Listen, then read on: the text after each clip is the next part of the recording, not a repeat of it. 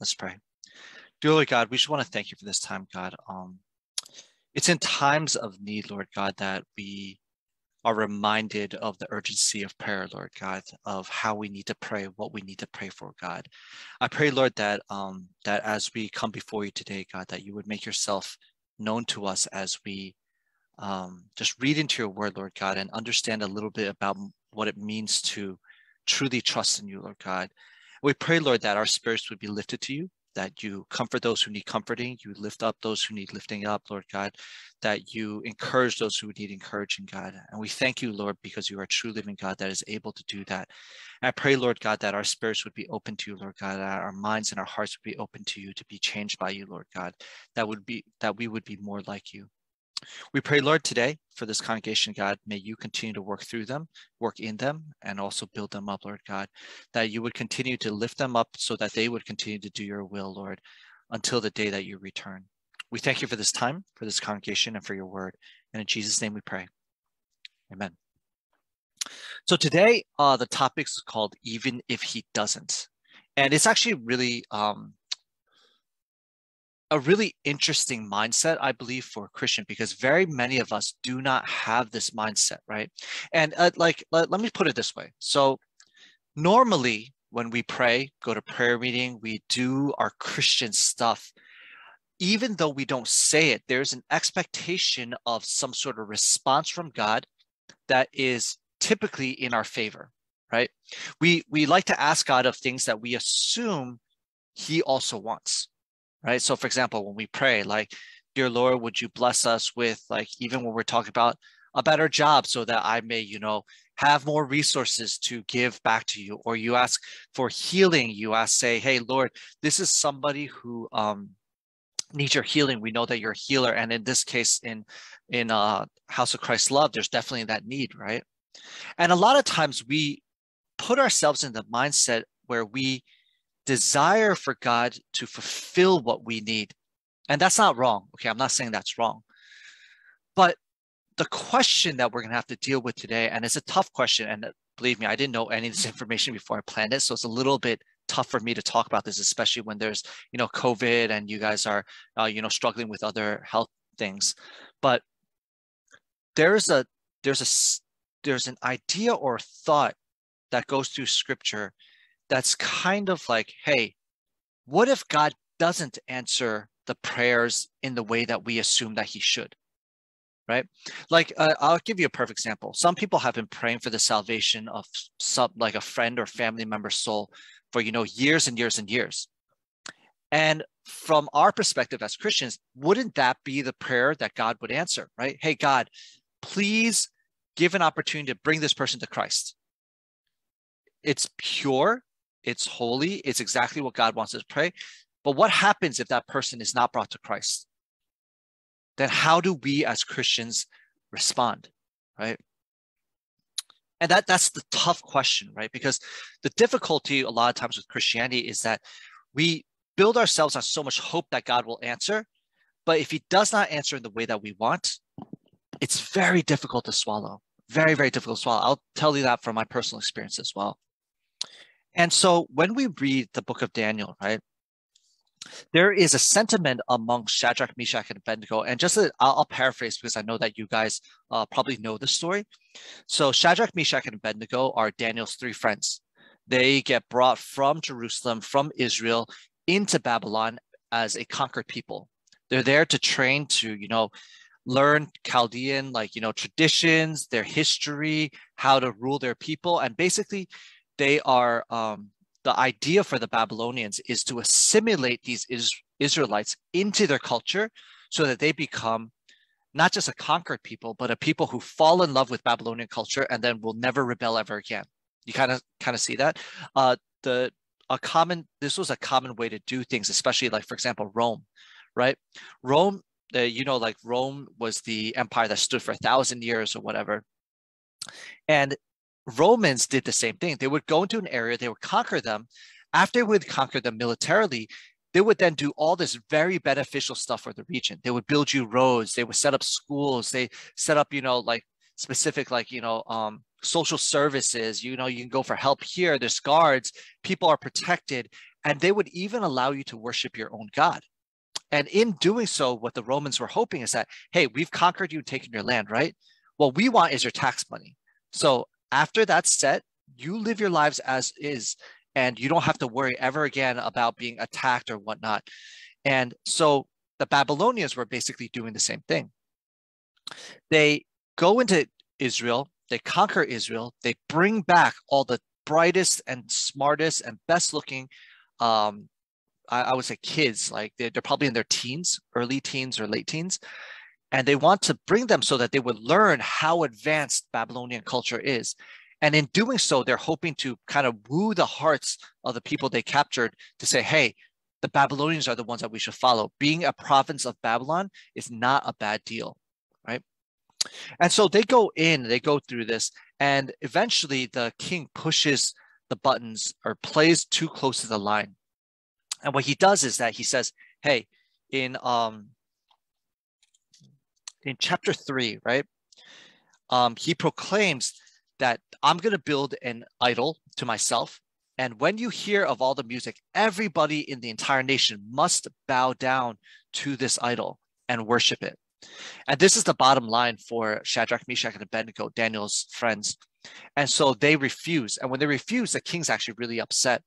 And this anger is actually on multiple levels, right? It's not that Shadrach, Meshach, and Abednego are some farmers out in the fields who just say, we're not going to do this and we're just going to be quiet and nobody can see us and therefore we are defying you, but you have no idea, King Nebuchadnezzar. If you actually read earlier on from chapter 1 and chapter 2, what happens is that Shadrach, Meshach, and Abednego are appointed over all the affairs of Babylon because of Daniel, right? We'll get to that in a little bit, because of Daniel. So these guys are prominent members of the political circle that is supposed to be serving King Nebuchadnezzar. And so when King Nebuchadnezzar sees that 3 of his top appointed officials are not doing what he says, he's of course extremely furious. Because not only is this a private affront to his kind of pride and his position, but it's also very public, right? Because these 3, Shadrach, Meshach, and Abednego, are known by basically the whole land because they're the ones administering all the care and all of the things that are happening within Babylon. So now King Nebuchadnezzar is mad. He's very, very angry, right? And he goes and he wants to build a furnace, which we know, if you've been in church for a long time, you know the story. He tells the furnace to be 7 times as hot. Soldiers come in. He tells Shadrach, Meshach, and Abednego, hey, if you do not bow down and worship, and I'm giving you another chance, if you do not worship the idol that I've made in my image, then I will cast you into this fiery furnace, right? And what we're focusing on today is actually the response from Shadrach, Meshach, and Abednego. And the reason why I want to focus on this response is because I feel that for all Christians, when we are not necessarily confronted with the difficulties that Shadrach, Meshach, and Abednego are, we find ourselves in a position where we kind of wish or hope or believe that we would have this type of response. And this is what we're going to read. Instead of reading the entire chapter 3, I'll just point us to Daniel chapter 3. And then I want, let's start reading from 13. We're going to read from 13 to verse 18. 13 to 18. We have it right there. Perfect. It says, then Nebuchadnezzar, in furious rage, commanded that Shadrach, Meshach, and Abednego be brought. So they brought these men before the king. Nebuchadnezzar answered and said to them, is it true, O Shadrach, Meshach, and Abednego, that you do not serve my gods or worship the golden image that I have set up? Now, if you're ready, when you hear the sound of the horn, pipe, lyre, trigon, harp, bagpipe, and every kind of music, to fall down and worship the image that I have made, well and good. But if you do not worship, you shall immediately be cast into a burning fiery furnace. And who is the God who will deliver you out of my hands? Now here's the response.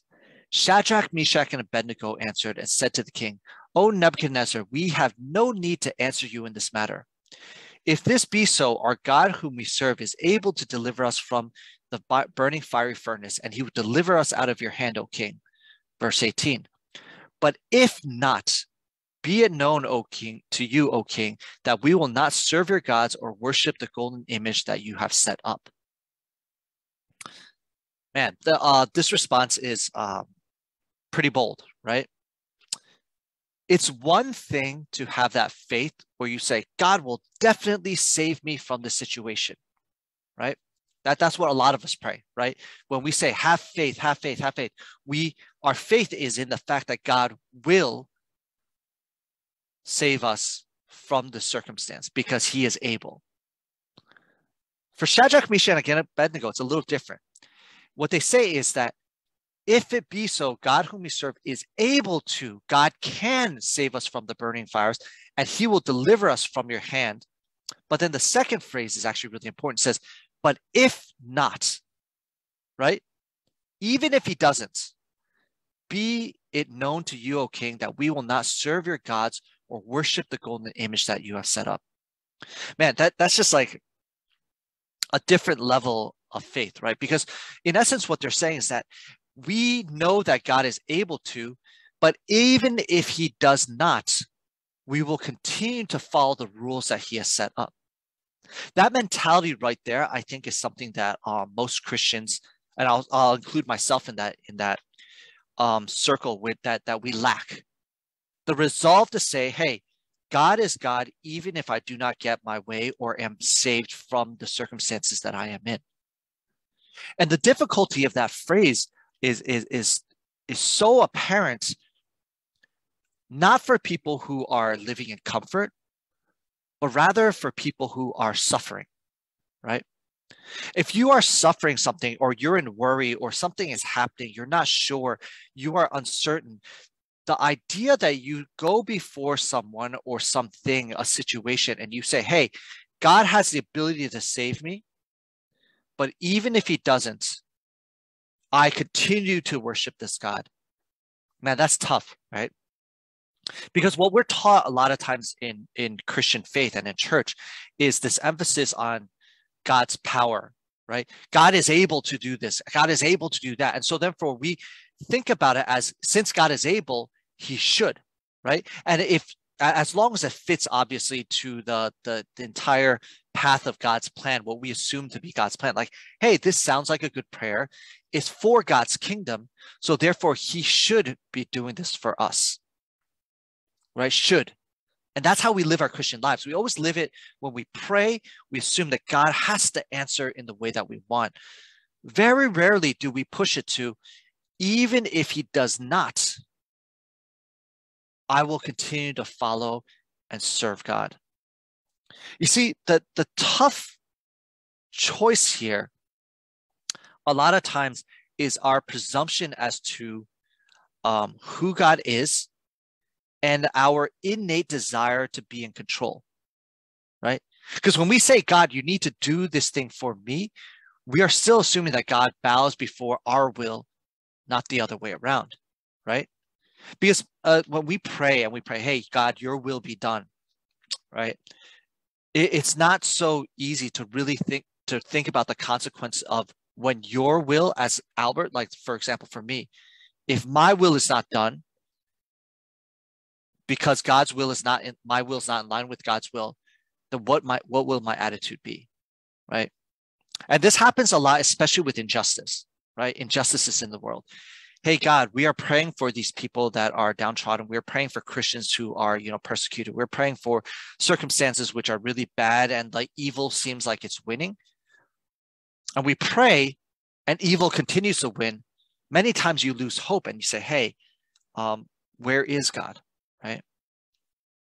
And by nature, this kind of issue rises up, it's not saying that we are weak or we are weak, but not saying that we are somehow, cannot doubt, cannot be angry, cannot be frustrated. Because if you look at the Old Testament prophets and the New Testament apostles and disciples and missionaries, it happens all the time, right? Prophet, oh Lord, I am the only one that's left. There's nobody else that is willing to follow your word. Kill me now, right? And that God has to respond and say, well, no, in reality, there's still 300 people who have not bowed before the idols set up. And this was in the Old Testament. In the New Testament, right, you get this idea of, like, for example, when Stephen is stoned to death, he chastises the Pharisees and Sadducees. But the last phrase, and you would think, like, if you're a bystander Christian, you're praying, God, please save Stephen, right? You've saved all these other people. Please save him. He is a man after your own heart. And as Stephen is stoned to death, and the final word Stephen says is what? Forgive them, right? Do not hold this against them. Same thing, just like Christ, right? Forgive them, for they know not what they do. So this concept of God's will superseding our will is very, very biblical, but in practice, not so easy. We want God, and rightly so, majority of the time, to fulfill the way that we desire things to pan out. And the difficulty of today's sermon is because, like, for me personally, like, I'm that way too.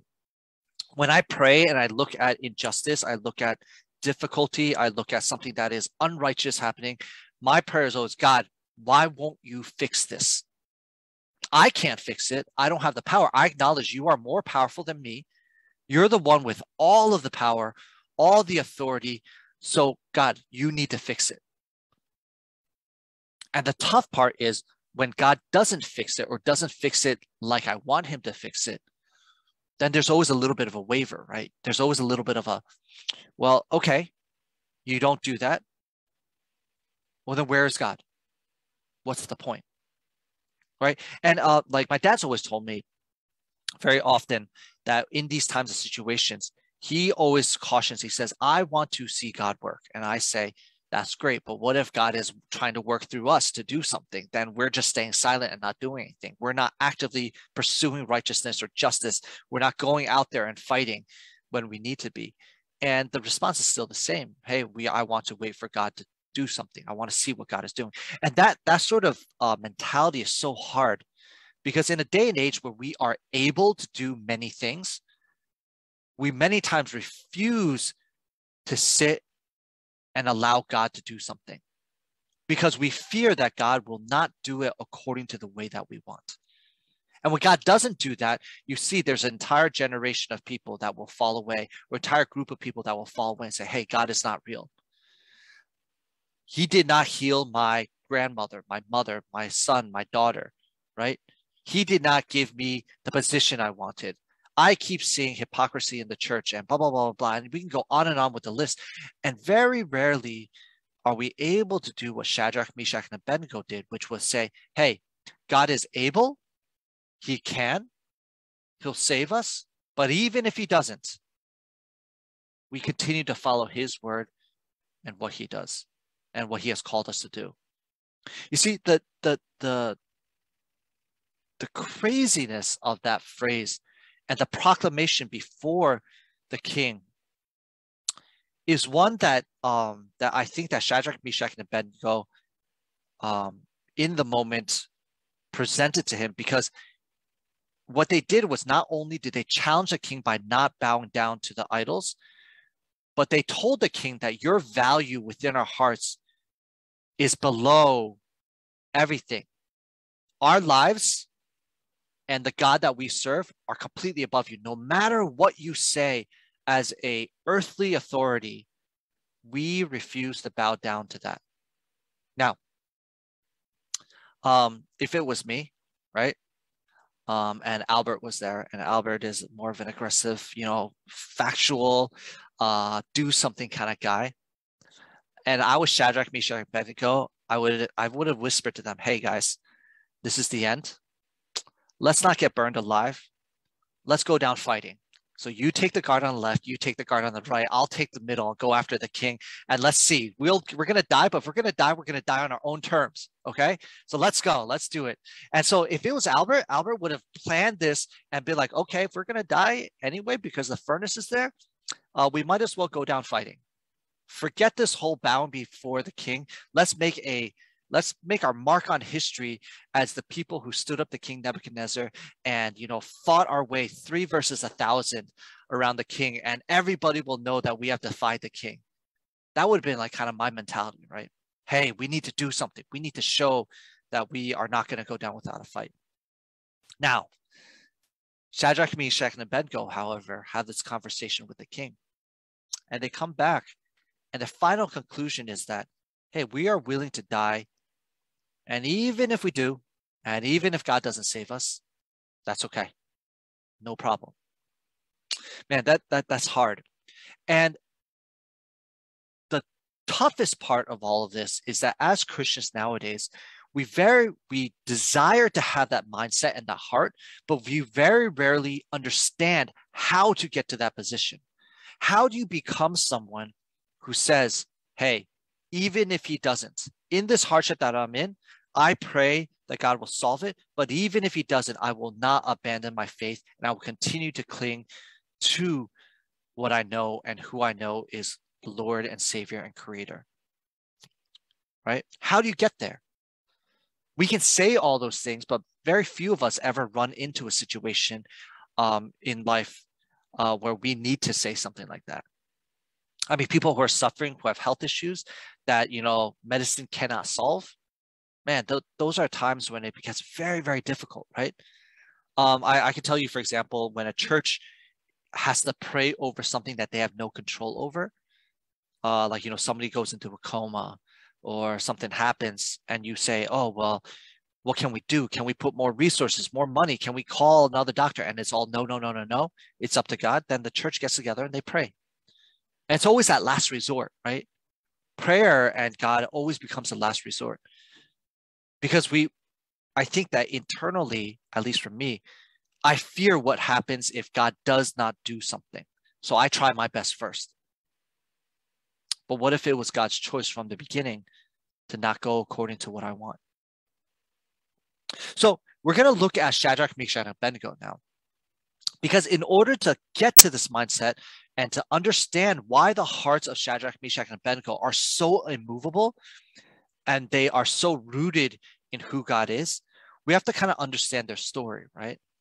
And it's this between them going into Babylon and then them having to deal with this golden image, I think it's probably around approximately 20 years time. So if you went into Babylon, you were captured as like, a 15-year-old, you would be probably around 35 now, right? You'd be your late 30s. You're old enough to now rule over a bunch of stuff and your wisdom, and you've already built up all of the influence and power, and your work speaks for itself at this point. And it all does not begin with, hey, I became a Christian, all of a sudden I have all this faith. If you look at Shadrach, Meshach, and Abednego, their faith begins with the story of Daniel and his friends. When they first come into Babylon, so let's take a step back, right? How did they get there? Babylon literally murders a bunch of their kinsmen. And then in the agreement to cease fire and stop killing more Israelites, they go and they capture all the sons and the best of the best, the next generation of leaders from Israel, and they bring them to Babylon. So they are captured, right? And in this capture, what typically in warfare, it's almost like, hey, king, send your son over to my kingdom, because if you ever do anything, I will then execute your son.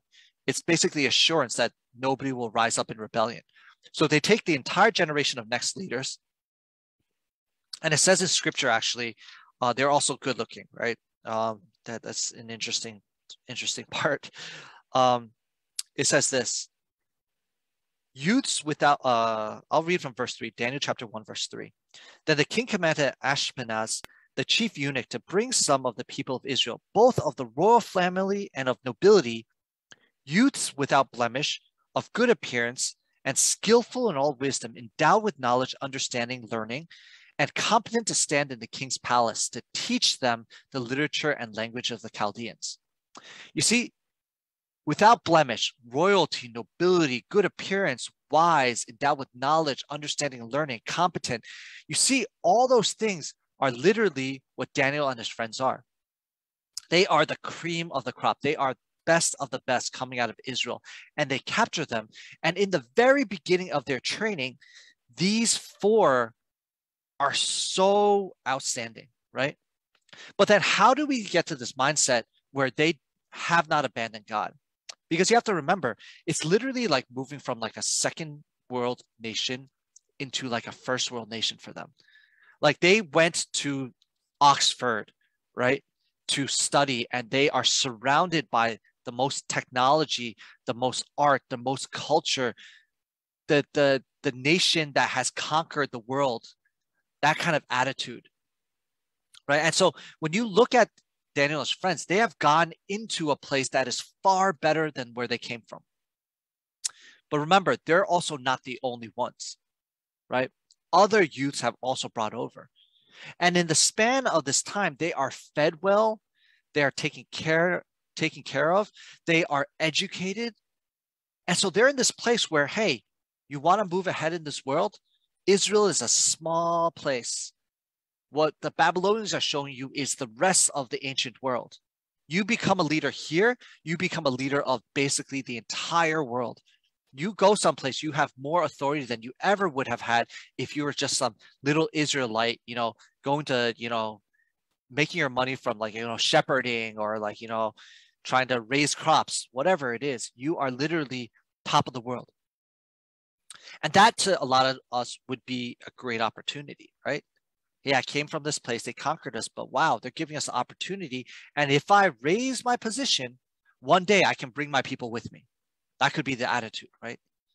Or these young people come in, they realize they have everything. It's very easy to get distracted. You get all the best food, you get all the best entertainment. You go in there and you realize that, wow, there's a whole nother world of material wealth and gain and knowledge that I can get here. Why not? Right? Why not? But the thing is, in the very beginning, why are Daniel and his friends able to first say, we do not want to eat the king's food or drink the king's wine, right? It begins with God's word. They have to know God's word. They have to understand. They have to already been completely infused in God's word to understand why and to actually realize that, hey, we shall not bow down to any other idols. We do not eat food sacrificed to idols. So before they left, whoever was their person in Israel, whether it's their parents or teachers back in Israel, told them, hey, never forget the Lord God. Now, why is this so difficult? This is difficult because remember, their end mindset that we're trying to get to is even if he doesn't, right? And in the very beginning of their lives, they were probably praying to God that the Babylonians would be defeated so they could have their nation back. And did God deliver them? The answer is no. God had them captured and brought into the nation of Babylon. And from that perspective, when you look at that, they grow their faith from the very beginning where God did not answer probably their most urgent prayer. Difficult. How many other youth are mentioned here?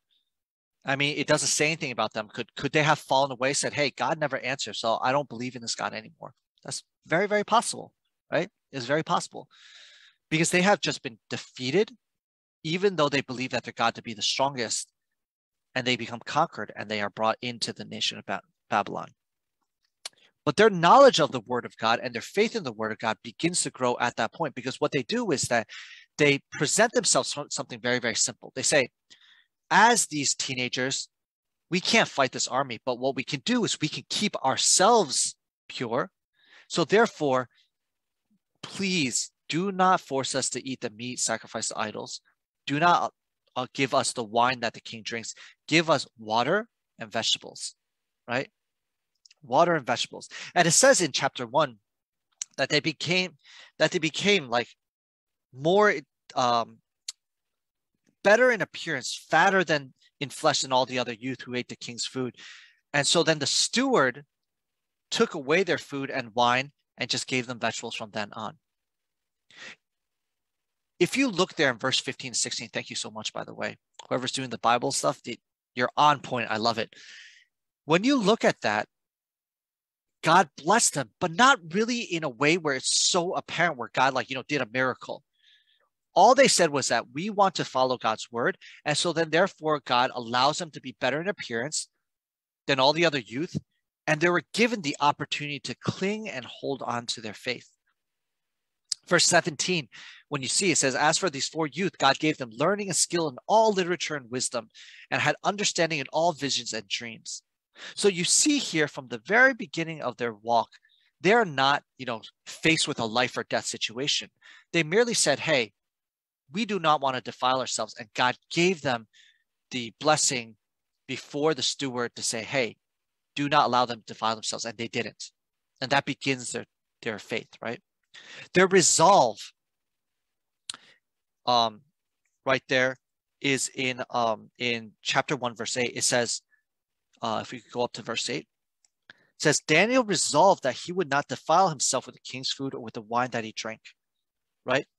That resolve is a resolve of probably a young, early teenager along with his friends in a foreign land after their God had not answered their prayer for deliverance.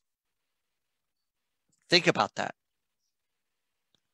A 13 to 15-year-old, maybe at maximum 18-year-old, goes into this nation, is conquered nation. His God doesn't appear to be more powerful than the other gods. He is now in captivity, yet he resolves himself.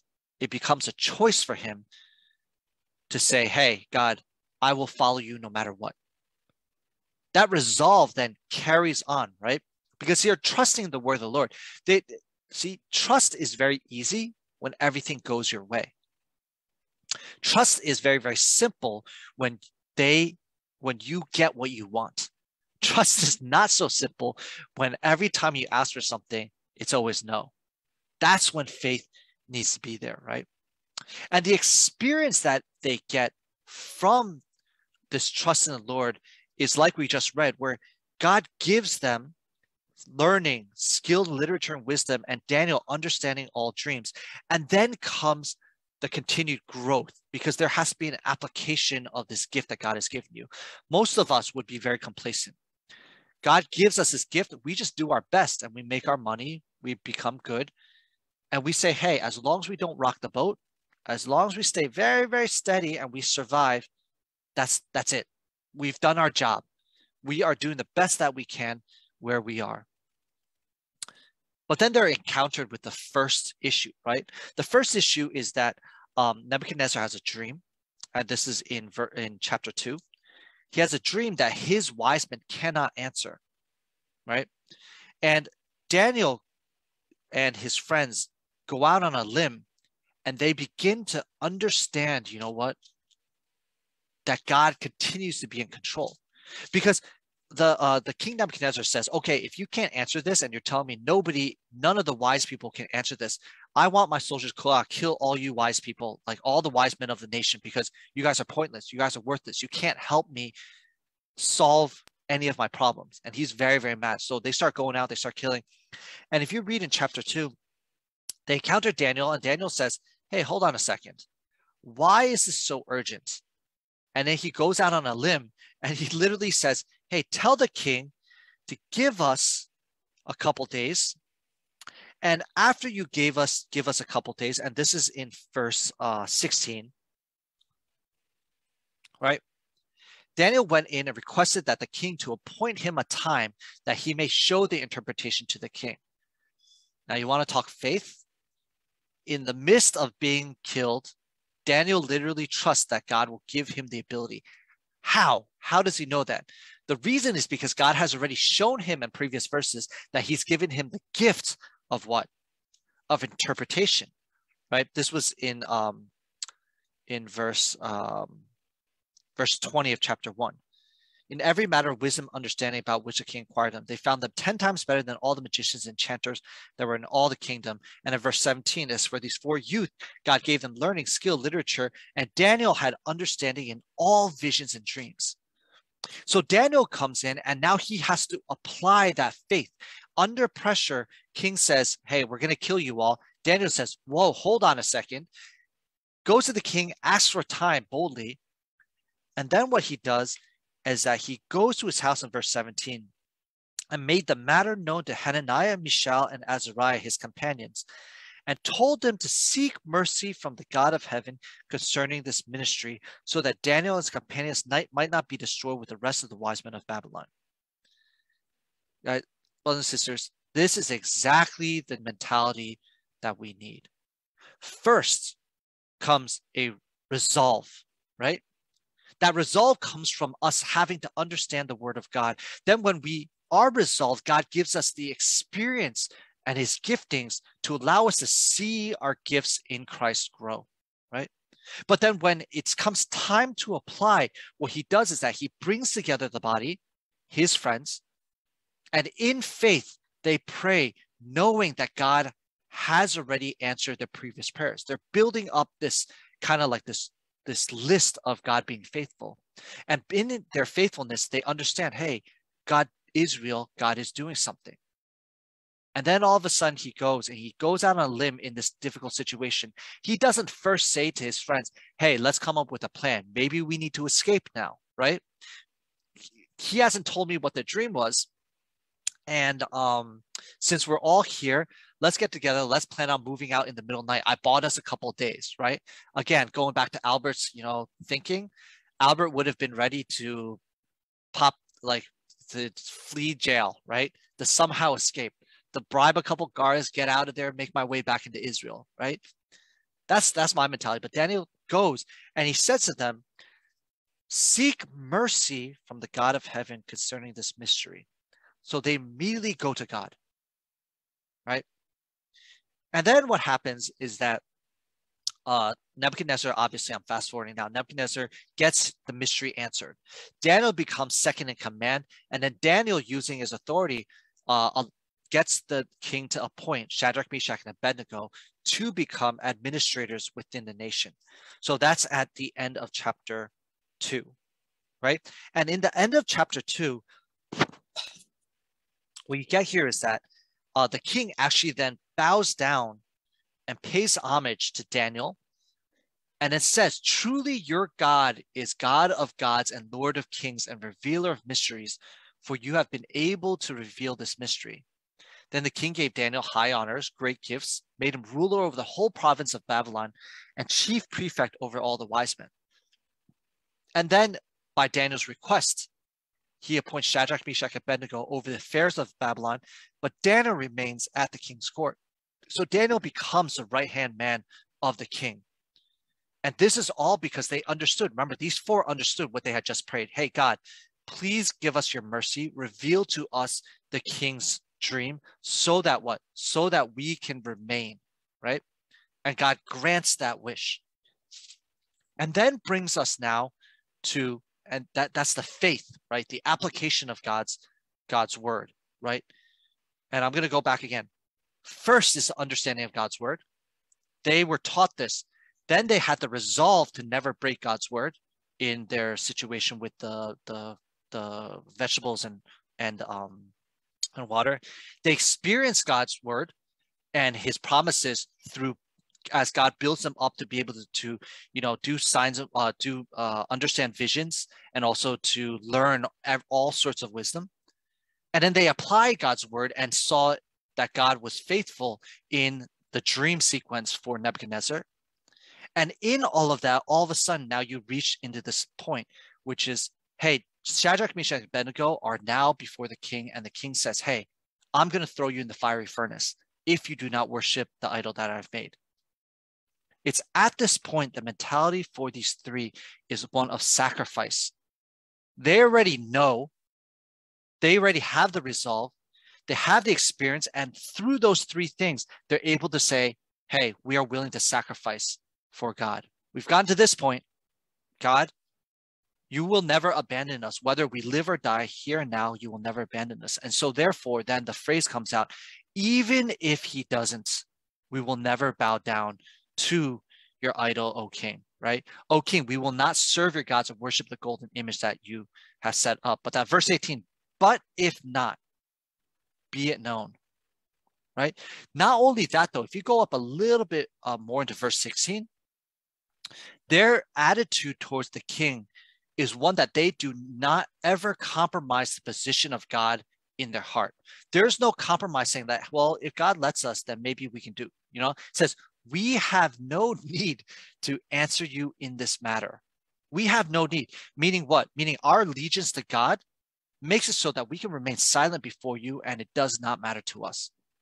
But they still answer so that Nebuchadnezzar understands where this is coming from, right? It says, if this be so, our God whom we serve is able to deliver us from burning fiery furnace, and he will deliver us out of your hand, O king, right? But if not, and even more so, if you go up a couple more verses, in verse, sorry.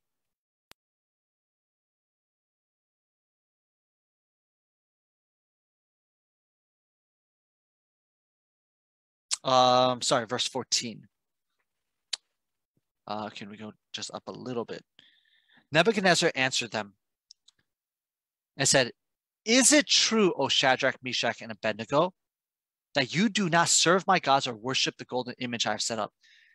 Right there, that you do not serve my gods is not such a simple phrase as in the here and now, you are refusing to worship the golden image. What that shows right there is actually it has been a consistent thing with Shadrach, Meshach, and Abednego that they do not serve their gods, right? It's something that everybody knows. King Nebuchadnezzar also probably knows. And so when you look at this, it is not a matter of Shadrach, Meshach, and Abednego continually compromise just to stay alive. And then all of a sudden at the end, they're like, hey, this is the moment in time that we need to shine. No, they've been doing this continuously from the moment they got into Babylon until now. And so therefore, that is why there is no hesitation when they say, hey, King Nebuchadnezzar, we still trust in our God, not in you. You see, brothers and sisters, we always want that end result of the courage to say, even if God doesn't, but we very rarely think about what it takes to get there.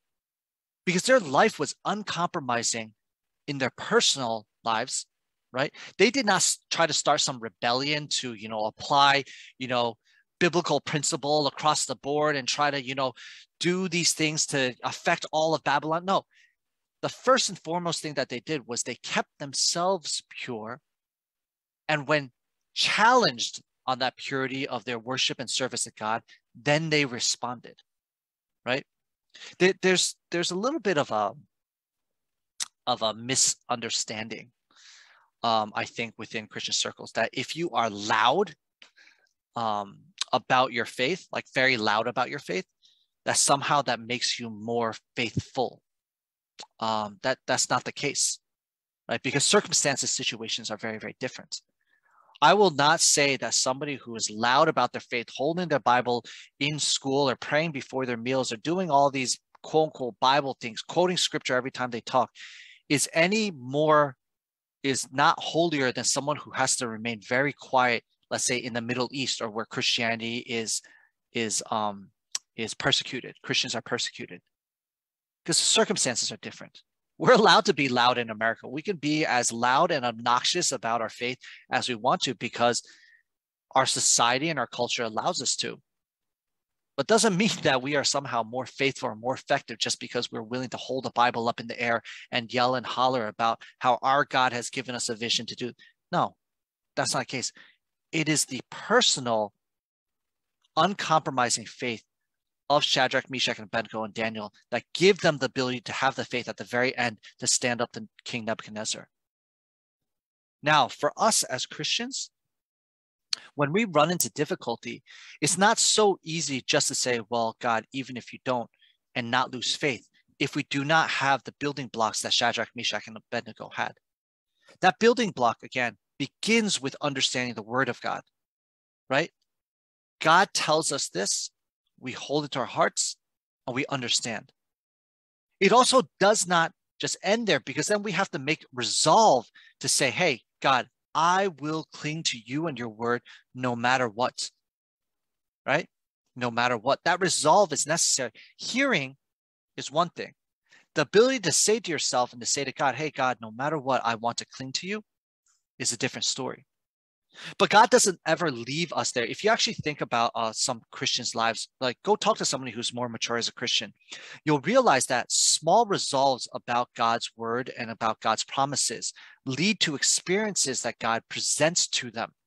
And when these experiences build up over time, as long as they remember the salvation of God, the grace and mercy of God, that then builds the faith necessary when you run into circumstances like, when King Nebuchadnezzar has a dream, right? And for us, in the circumstances where we must choose between God and the world.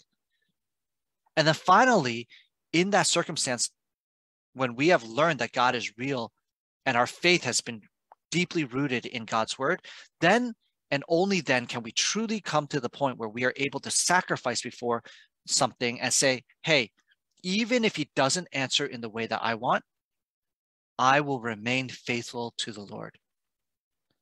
And I don't want to trivialize this. It's not easy, right? It takes literally a lifetime of understanding and of God answering prayers and of struggle and of growing and of understanding God's word more and then going through difficulties time and time again that brings us to a point where we no longer have to fear anything. You see, there's a it's interesting when you look at circumstances which people run into, like, hey, I can't do this anymore, right? When you're at your wit's end of the rope, there's nothing that can be done physically in this world. The responses of many Christians is that God is our last ditch effort, right? We've got nothing else, so therefore we got to go to God. If you look at the way Shadrach, Meshach, and Abednego and Daniel deal with their problems, the first thing that they do is go to God.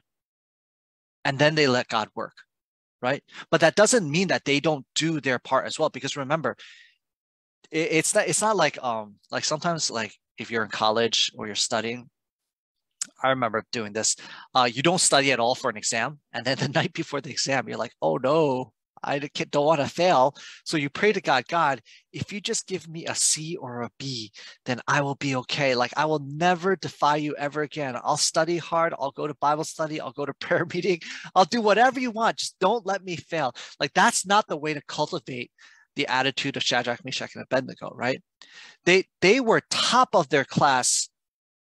And it's not just because they weren't studying. Like, God gave them the ability, but they still had to apply it. So they were continually working. But yet the first thing that they did, even with all of that ability, was go to God and say, hey, God, give us your mercy and your grace to pass this circumstance. We are going to continue doing what we're doing, but remember that you are first and foremost above all. And if we as believers can get to that point, I mean, that would be amazing, right? But that is the journey and the walk of a Christian as they grow in faith. And I hope that for us, when we encounter difficulty, right, we need to learn to do the same things that Shadrach, Meshach, and Abednego did. We need to learn how to set that framework, that groundwork, right, to be on solid ground and slowly begin to build up, so that when God really calls us to make a difficult choice, with no hesitation, we will say, hey, we believe that God will deliver us. And even if he doesn't, we continue to follow God. Because if we don't do that, then that's when we falter. That's when it becomes very, very difficult. That's when it becomes, hey, is God real or not? But God is gracious and merciful. You notice how when Daniel goes and encounters the situation with Nebuchadnezzar's dream, he says, let's go and plead for the mercy of God. He doesn't want just the power of God or the wisdom of God to solve the issue. They go and they understand who is in control at that point in time. And that's why they request mercy, not knowledge, not wisdom, right? Not power, but rather they request of the mercy of God, because they know that God is the only one who's able to move things willingly in this world. And he's the only one who is in control and in power.